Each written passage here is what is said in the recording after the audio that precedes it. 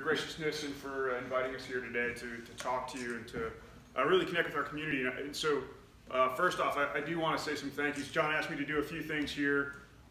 This one's a little off script, but being that we're a little bit belated here, I think it's key everyone understands that right now in military service, we are a volunteer force. Our force comes from people willingly, knowingly that step into the uniform.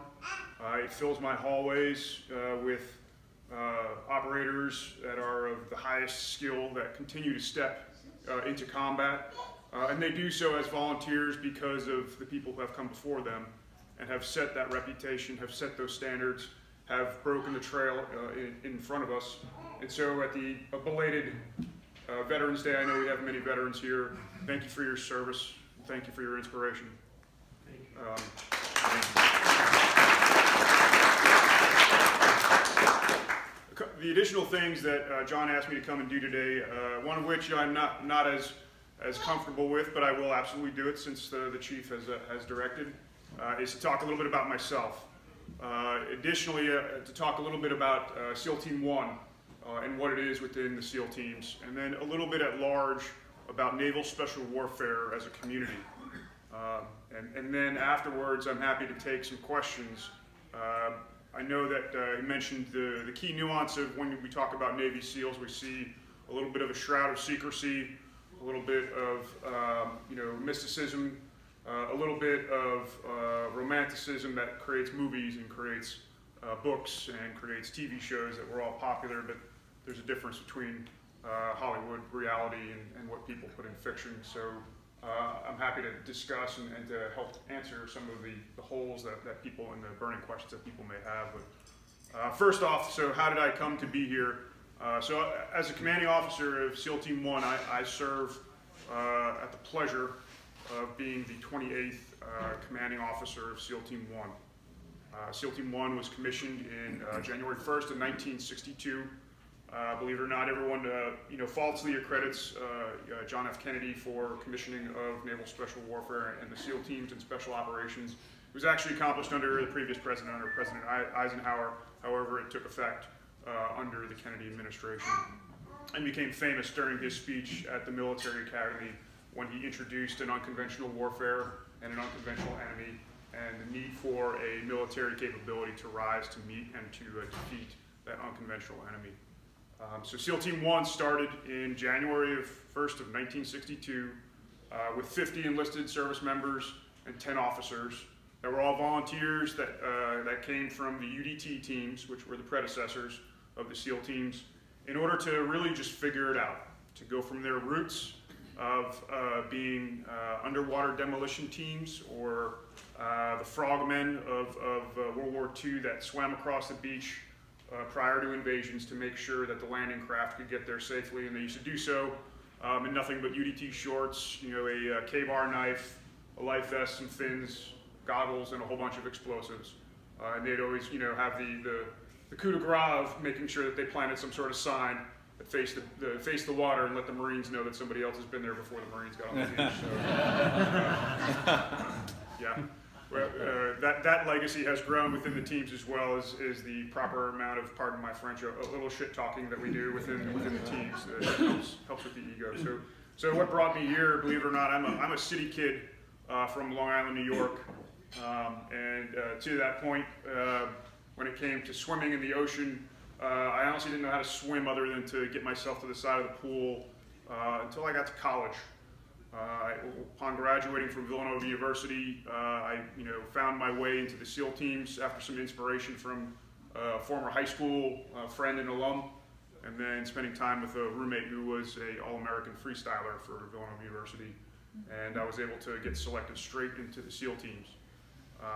I was commissioned in May and then showed up for SEAL training in July with the commencement of August 1st and was able to make it through BUDS training. I have served at every SEAL team on the East Coast. For some of you that are giving those puzzling looks of how many SEAL teams are there are 10 SEAL teams. They are split between the East Coast and the West Coast. 4 on each coast, or 8 total, are what we call traditional SEAL teams that focus on the mission sets of special reconnaissance, direct action, and all of some of the other nuanced requirements and capabilities. The other two SEAL teams that are in that 10 total provide us additional capabilities, technologies.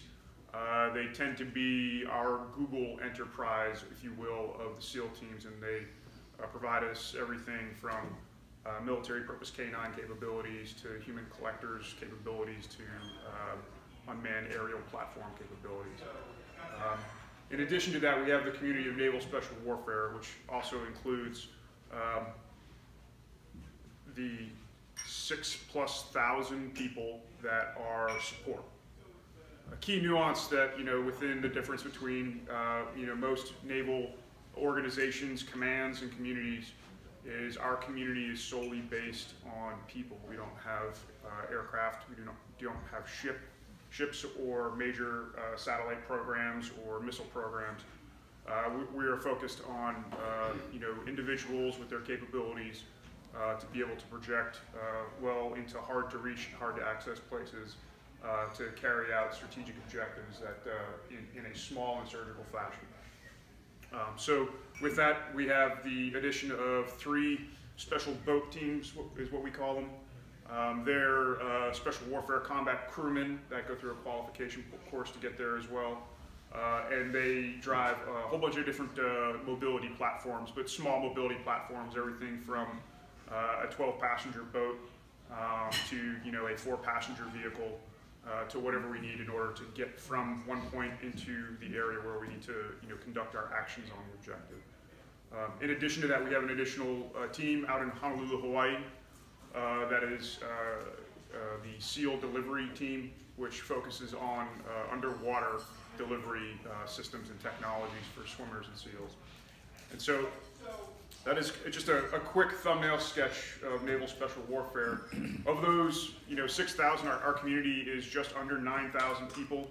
So with the 6,500 approximate that are support personnel or people of intelligence and that conduct intelligence operations, administrative, medical, logistics, all those different pieces.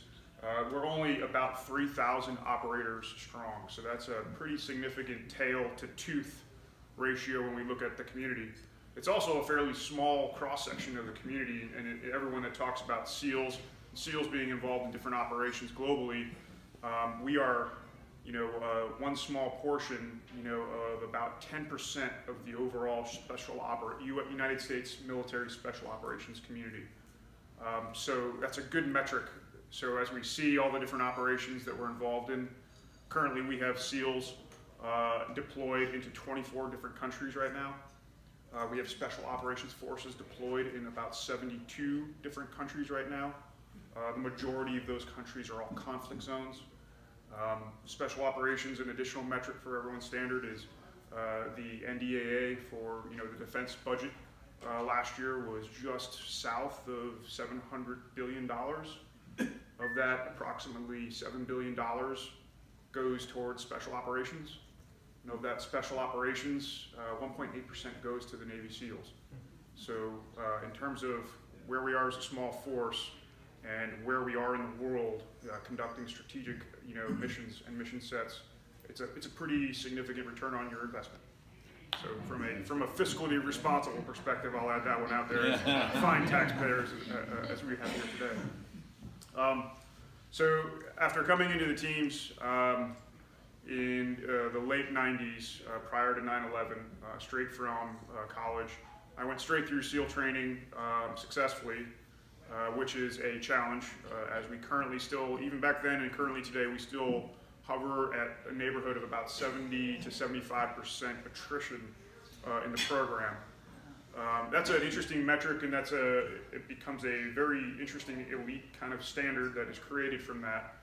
But that starts at when people show up to training. It leaves out a very large pathway of people trying to get to training. So people going from boot camp, from the Naval Academy, from commissioning sources, to how they compete just to get one of those slots to show up day one, week one of a 27-week initial, what we call basic underwater demolition SEAL training, followed on by SEAL qualification training, or SQT, which is an additional 6 months. It currently takes just about a year and a half to create a brand new United States Navy SEAL.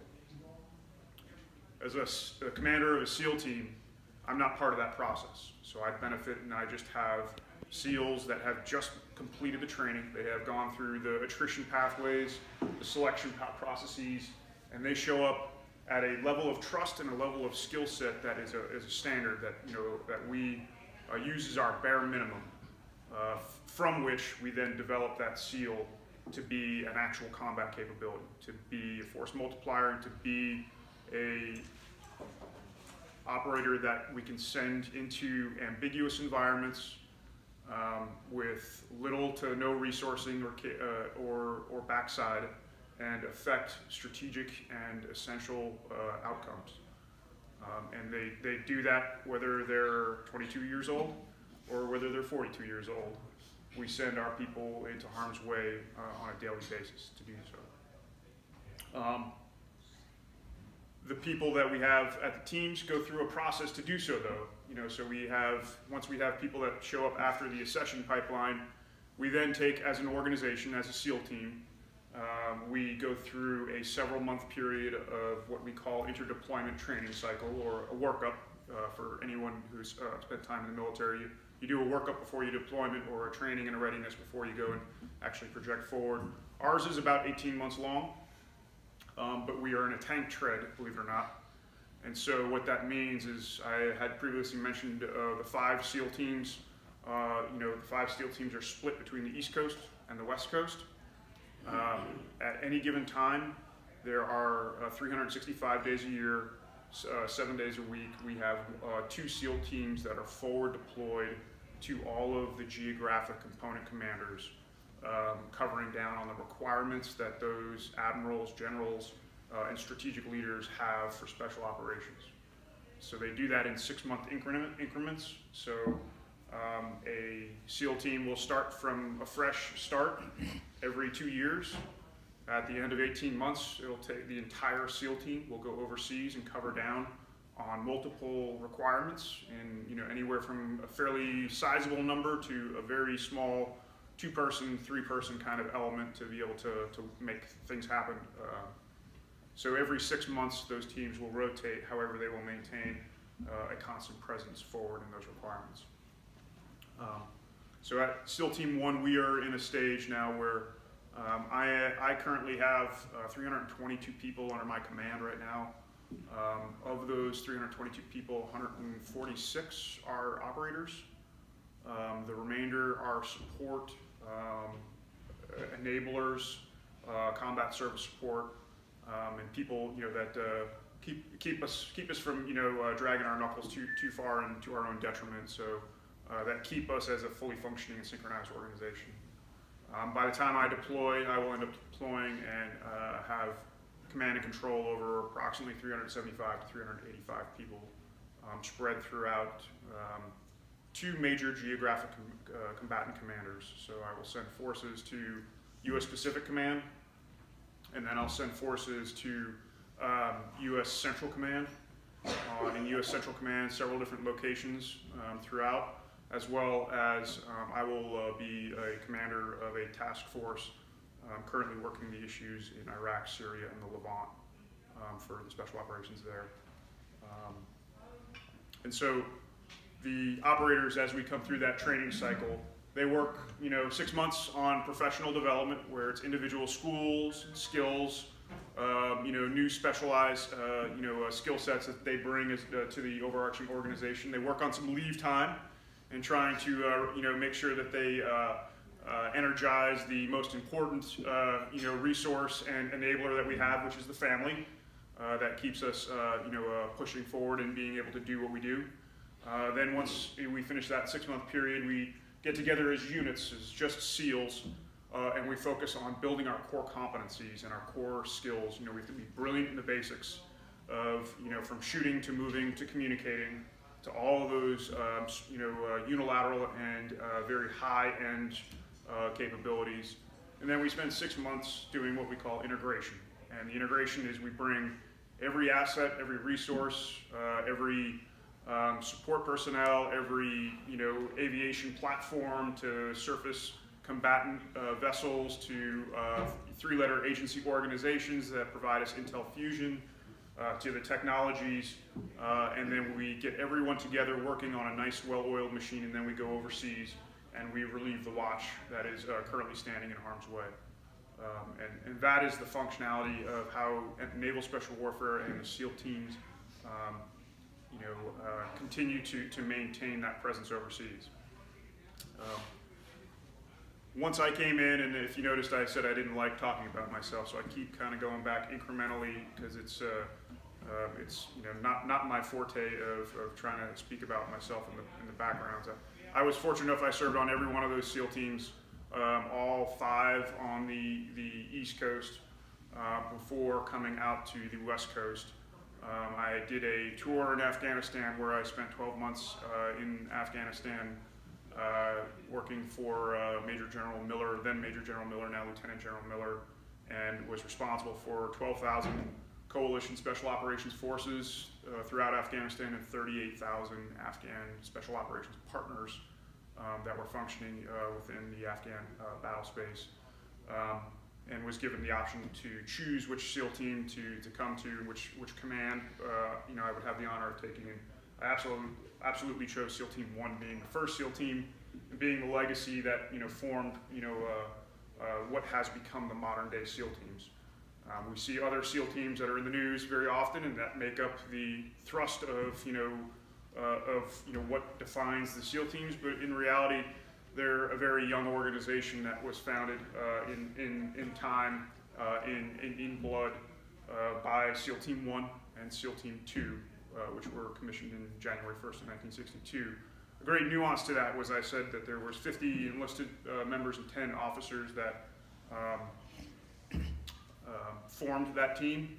That team then later, believe it or not, in June, August of that year, deployed to then Vietnam and started working in advisory roles and capacities. And before Christmas, they had incurred their first casualty.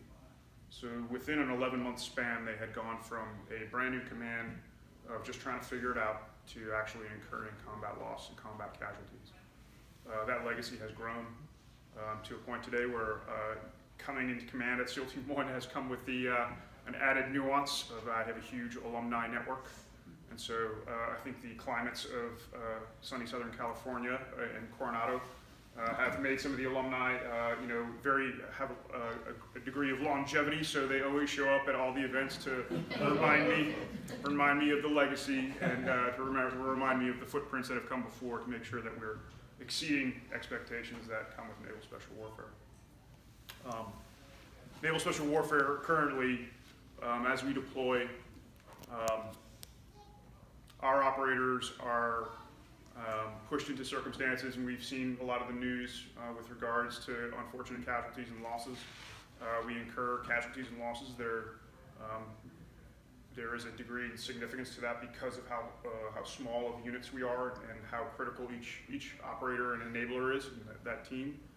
The folks that come to me from that accession pathway and program are probably of some of the most impressive caliber, and the screening process that brings those people to the SEAL teams has not changed too much, believe it or not. The BUDS underwater demolition SEAL training, once there was the recent direction from the Secretary of Defense to integrate all military jobs and functions across the DoD to be open to all genders and backgrounds, and for all U.S. citizens to compete or participate in. They did a study and looked at every single event that was formed in 1962 and prior to in the 40s to help train up SEALs, and they actually validated some of those extremely hard and challenging practices against combat requirements, and they have stood the test of time, and they've become the standards. So the standards of people that test and create the selection have not changed in decades, and still produce some of the most impressive, competent, and capable SEALs at the command. and it's definitely a humbling day to walk through the hallways of the command and to work amongst and to be able to lead them as we go forward. Naval Special Warfare at large, we have over the past 10 years had to look at recouping our maritime legacy. We are the special operations component of the United States Navy. So my boss's boss, Admiral Zemansky, has two bosses. He reports to the Chief of Naval Operations, Admiral Richardson, because we are a naval service component. We are the special operations component of the Navy. He also reports to General Thomas, who is the U.S. Special Operations Commander, the SOCOM commander. And so being that we are the naval and the maritime component of the Special Operations Command as well. So even we have the Marines and the MARSOC capabilities, however, Naval Special Warfare maintains that dominant hat as the naval and the maritime component of Special Operations Forces globally. So with that, as we expand, coming back from the desert and recouping some of our maritime skills, our legacy of coming from the sea has been reinstilled and reinvigorated, more so now in some of the challenging environments that we saw haven't seen really since the Cold War, of near-peer adversaries with near-peer capabilities that tend to match us and not be some of the more mujahideen or freedom fighter or insurgent capabilities, which are lethal and evil and without ethical foundation in a lot of the practices and the techniques that they use.